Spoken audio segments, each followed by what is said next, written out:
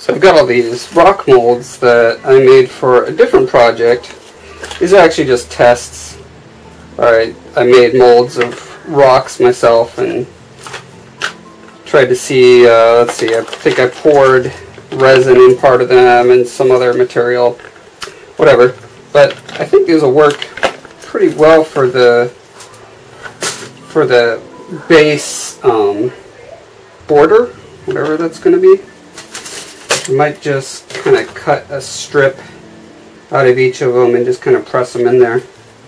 Their base color is already pretty close to what I need, so that should work out fine.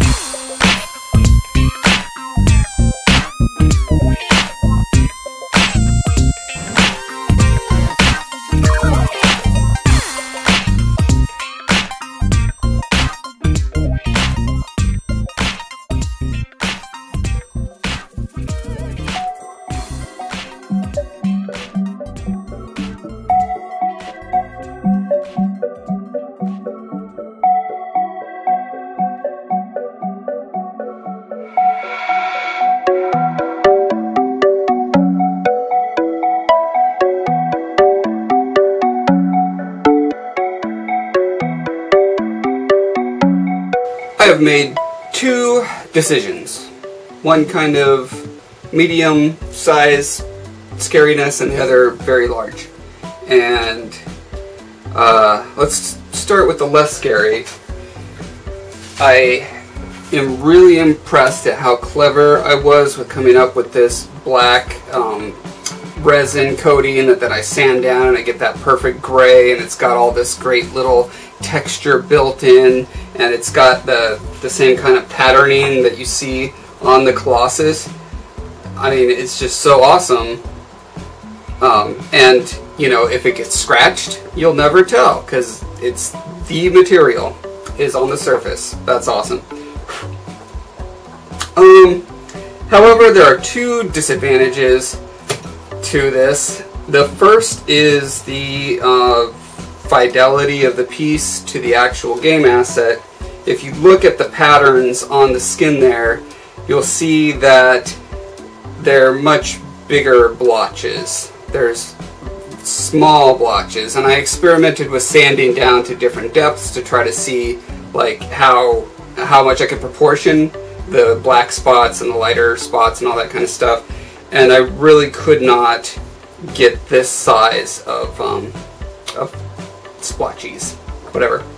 So you know, I was kind of thinking, is it worth it? I mean, it gets the general idea across fine.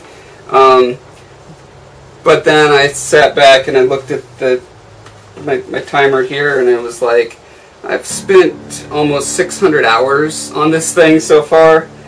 Why would I not, you know, at the end of however many hours this is, why would I not say, this is perfect. I did it exactly the way I wanted. I spent the right amount of time to get it done right. It's a personal project. I have that latitude. There's no client that's waiting on this for a certain time. Therefore, I'm going to do it right. So I'm going to completely reskin this. I don't have to take off what's here. I'm just going to put over it a very thin layer. I'll probably use the epoxy sculpt. I've got black and I've got gray and I've got white. So I'll still have the advantage of it being the skin, not having to paint the skin, which is super exciting to me.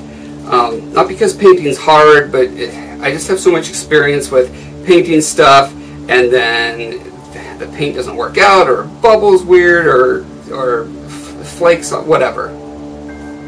I like not painting stuff. Okay, and number two, the big scary thing is, and I mentioned this in passing, the length of the legs. It's just different. How or why? I'm sure if you go back and look at the footage and you see us putting the scaffolding together, you'll see exactly why. I don't know. I'm just pushing forward too much to be able to stop and look back. Doesn't matter at this point. For future projects, it'll matter. Okay. Anyway, you know, I took a measurement of where the thigh bone would attach to the hip bone connects to the knee bone. So it's basically 10 inches on this leg. When I bring it over here, it's 12 inches from hip bone to knee bone.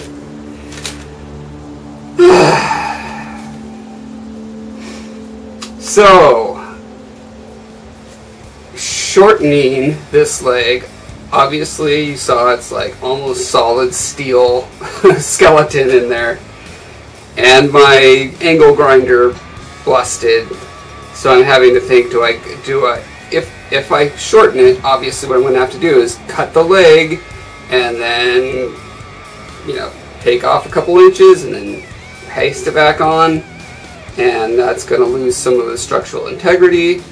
However, I think I definitely overshot how stable this thing needs to be. Like, this thing, I think you could probably park a truck on top of it and it would be fine.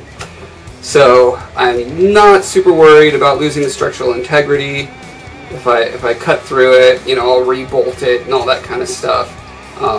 And this is definitely the point to do it because I have the basic flow of the piece figured out, but I haven't tacked on the armor. I haven't custom fit all the armor pieces that are going to have to go on there. And moving the knee and the bottom of the leg forward is going to Move this around here. It's going to absolutely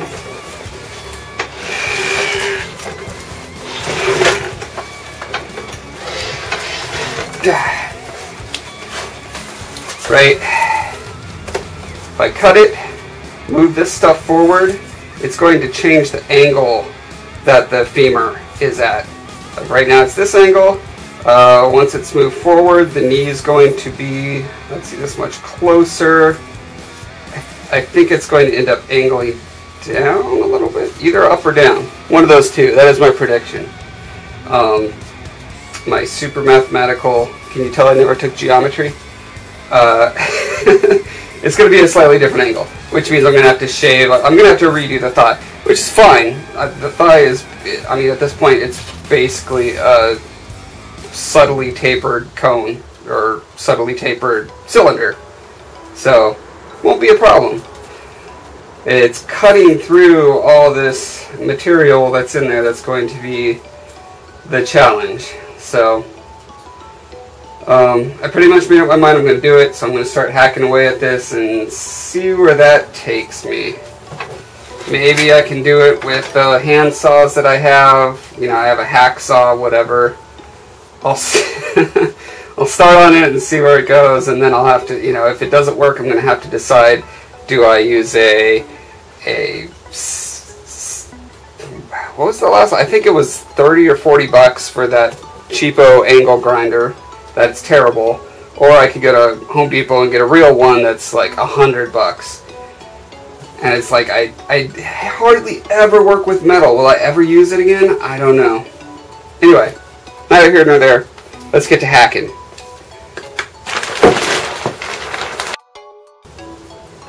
I'm trying to guess where the least amount of, remember I put those big iron plates on all the bendy parts? So I think somewhere in here it's probably the least reinforced, so that's where I want to try to cut. And I'm also trying to decide, do I want to cut it like straight down according to gravity, or follow the angle of the leg, you know, 90 degrees to the leg. I don't know what the advantages and disadvantages are to either of those. We'll go with the angle of the leg, that just looks prettier. It'll probably come back to bite me on the butt. We'll see.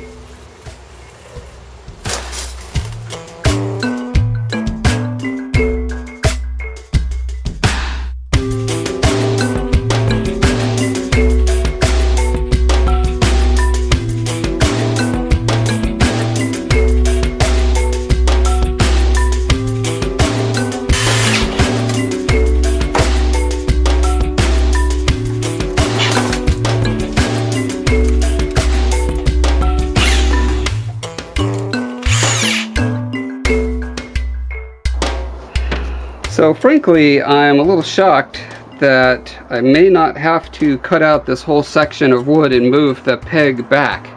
It totally depends on how much of an angle I can get the back foot slid on there, since obviously it's going to be tilted a couple degrees more to match up with this. I don't know, we'll see. Anyway, so I drilled these peg holes here that I hope to put some rods through, yeah, into the other leg. And I just thought of this, what might be a cool trick, we'll see, for making sure that these peg holes line up. I think if I put these little guys in here, put a drop of paint on the tip of each one, then when I lean the other side towards it, the little painted tips should leave a little splotch paint. We'll see how brilliant I am.